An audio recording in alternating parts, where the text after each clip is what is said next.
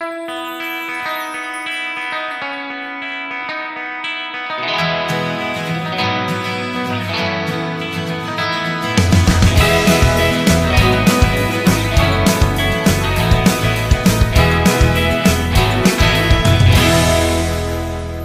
guys, welcome back to my channel. It's your girl Bridget.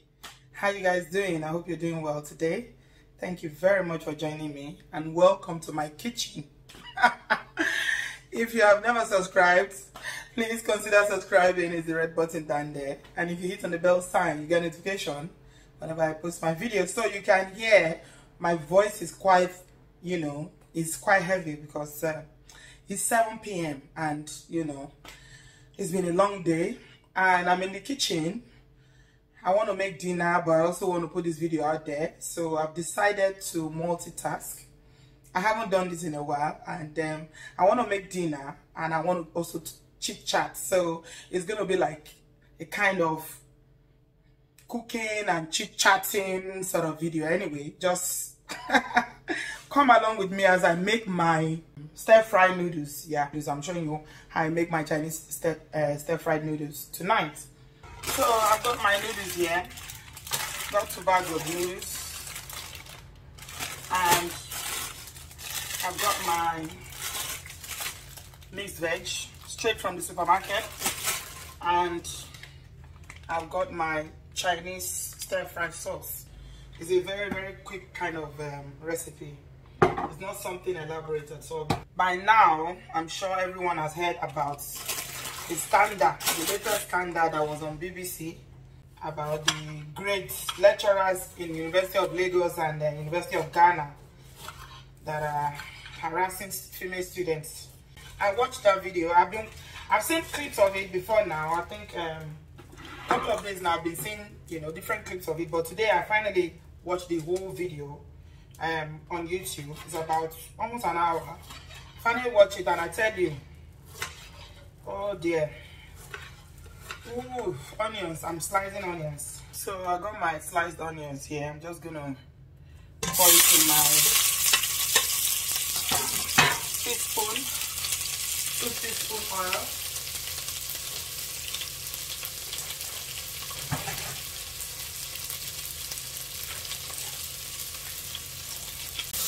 You have to take the BBC all the way from London or the UK to come and expose what is going on in our continent. Yet again, what a disgrace.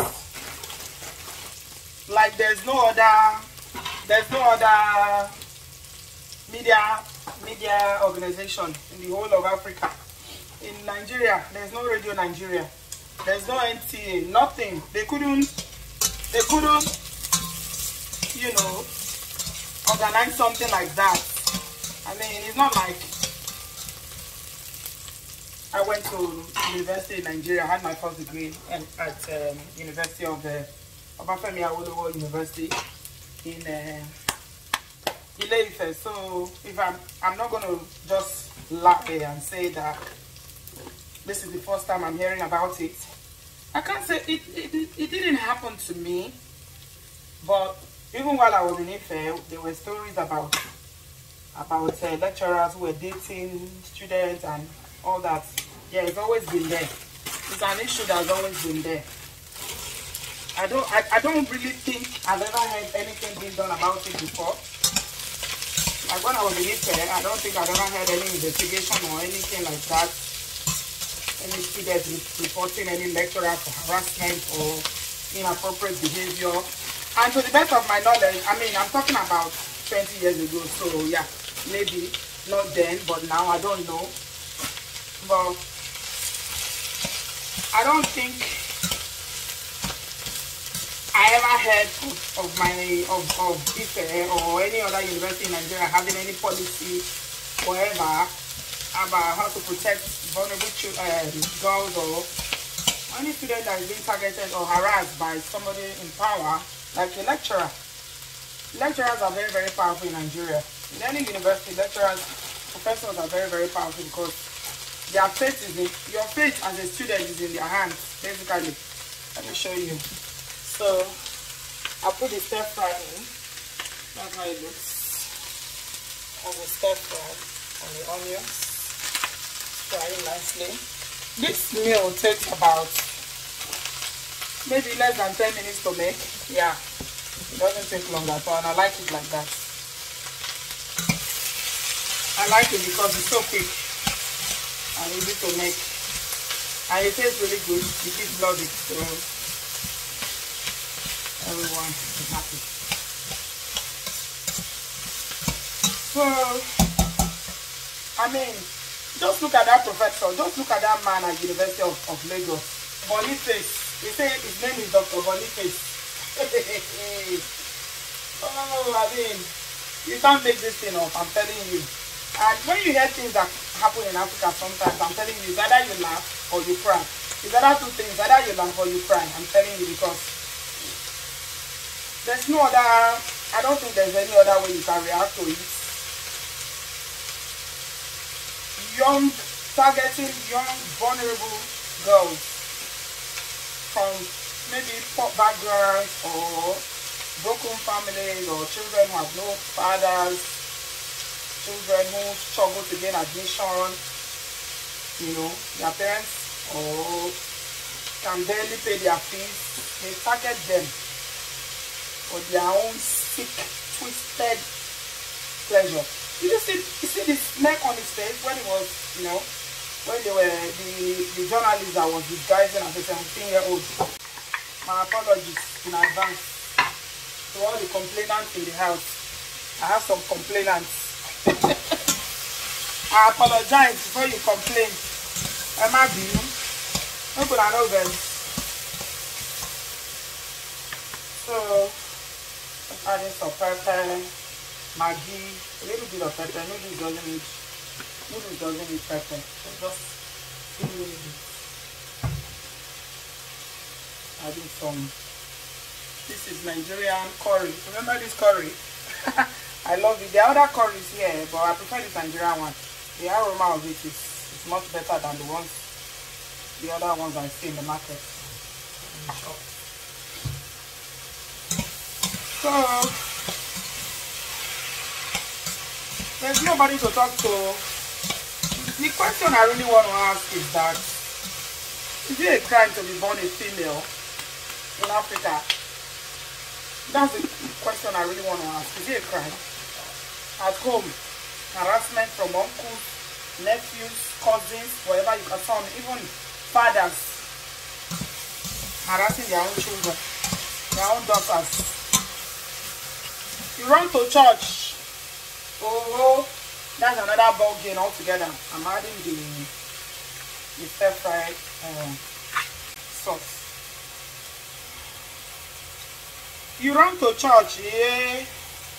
Predators like Obodo Oyinbo is waiting to prey on you. And the Suleimans of this world. Church is not safe. The home is not safe. Get into university again. It's another wahala again. What is it? What is it? What is it? Why? Why is it that there's nobody to protect the African girl child? Nobody. Who are you going to talk to? Is it police? You go to police and tell them that your lecturer is blackmailing you and forcing you to come and do what you don't want to do. Or they are acting appropriately with you, or they want to group you, or they want to force you to sleep with them. They will laugh at you. Who are you going to tell? Is it your parents? Your parents will likely not believe you. Look at that man. That Boniface is a four square. When they are talking of Pentecostal churches there, they have categories. Foursquare is not among the new, and this is not to say that this is about Foursquare Gospel Church. I'm just saying that for him to rise to that position, you know, to become a pastor in a Foursquare Gospel Church, it means he's somebody that is in the society or in the community where he lives, is well respected. A senior lecturer, is a doctor, he's got PhD, and is a pastor. Yet, behind closed doors, look at what he's doing. One of the girls said one day he was busy trying to have his way with her. And he was writing Bible, he was writing notes for his Bible. Oh, God Almighty. Ah.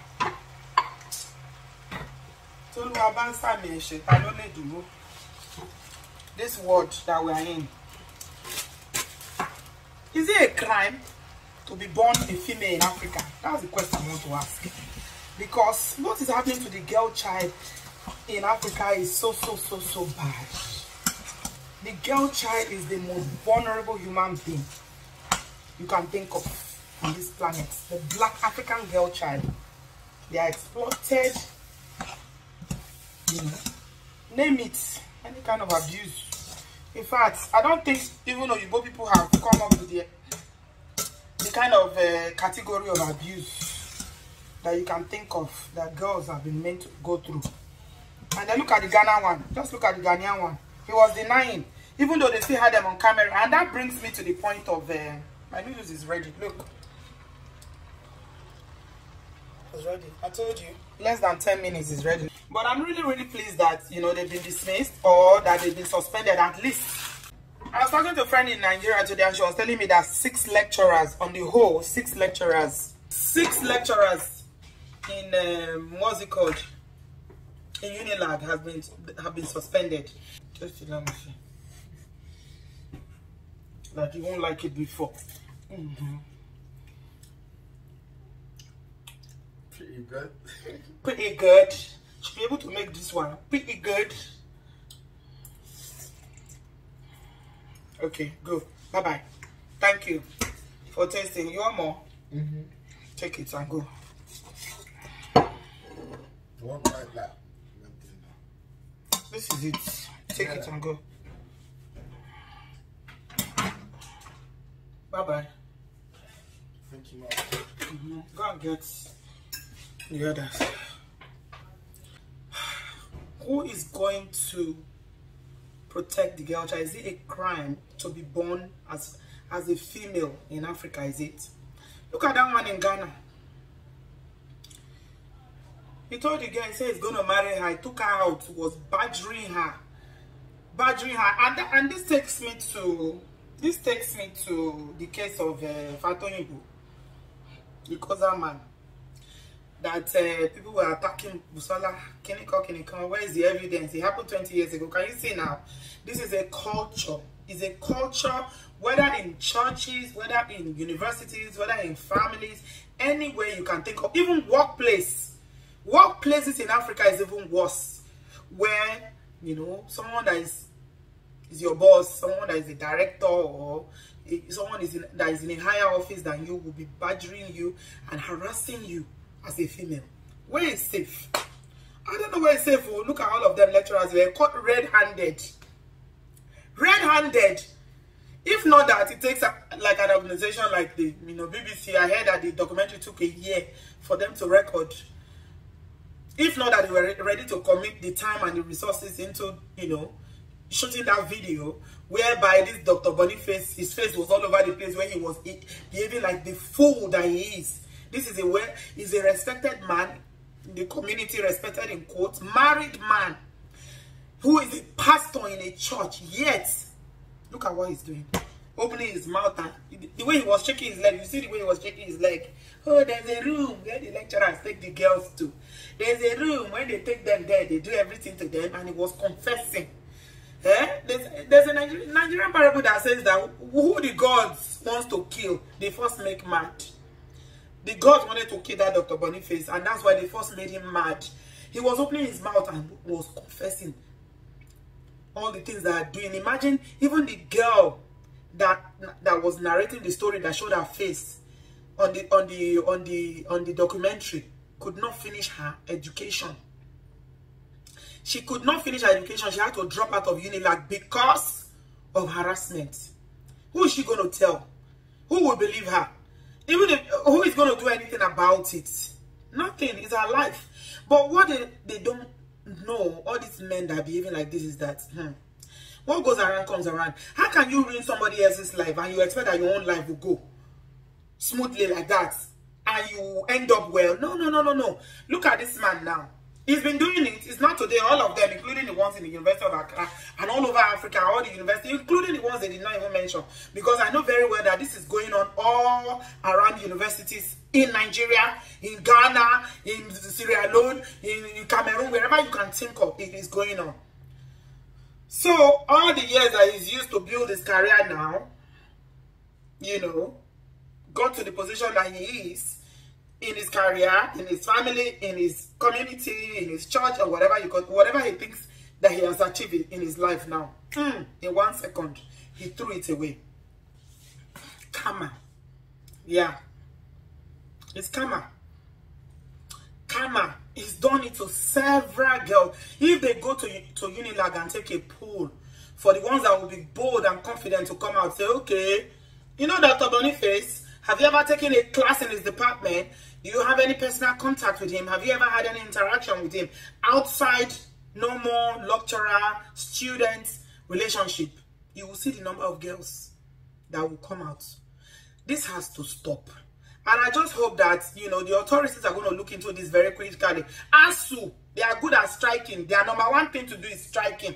And I don't blame them for striking. They have valid reason for striking. Nigerian universities that used to be one of the top, you know, there are some universities in Nigeria that used to be the top universities all over the world. People do exchange program. They come from all over the world to come and study. Now, if you have a degree in Nigeria, it's like you need to go and do a master's somewhere abroad before they can recognize your degree.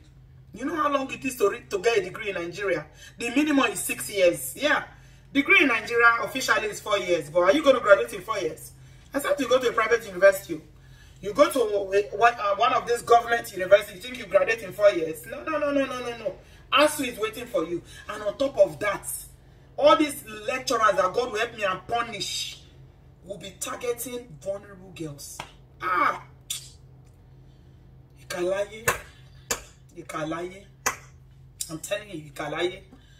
So, I just hope that, you know, the suspension of these lecturers is not going to stop there, that all universities across Africa will take a critical look. They will first of all have the policy in place, you know, to safeguard women, to safeguard children, you know, young girls as young as 16, 17 who are entering university. So in some instances, you have young, you know, very vulnerable 16-year-old, 15-year-old.